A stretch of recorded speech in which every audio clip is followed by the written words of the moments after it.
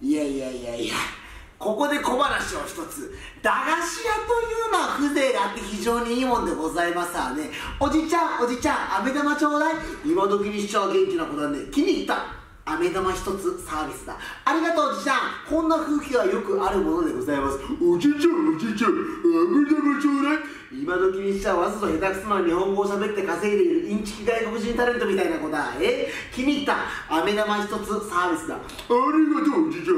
でもうち21年くらいだから飴玉63個ちょうだい。お前一人3つずつ言ってんじゃねえか、贅沢な野郎だな。いくらか銭は持ってないのか。きれいな石ころなら持ってる。そんなもん使えるわけがないだろう。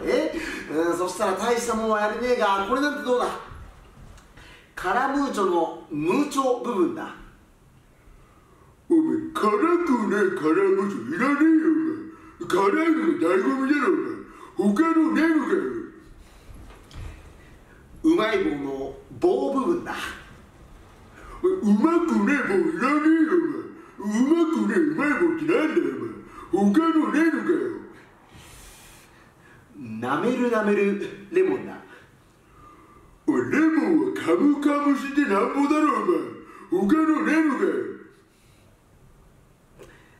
青森ポテトだ。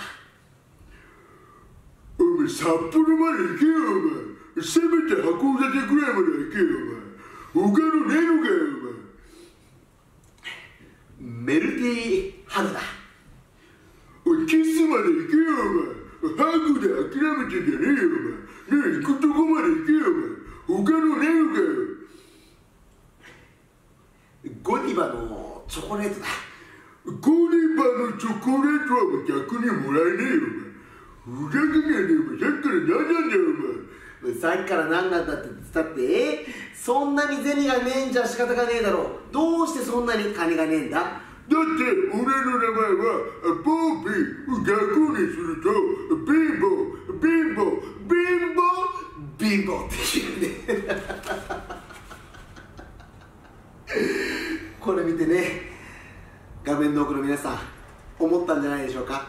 お前ふざけんじゃねえ。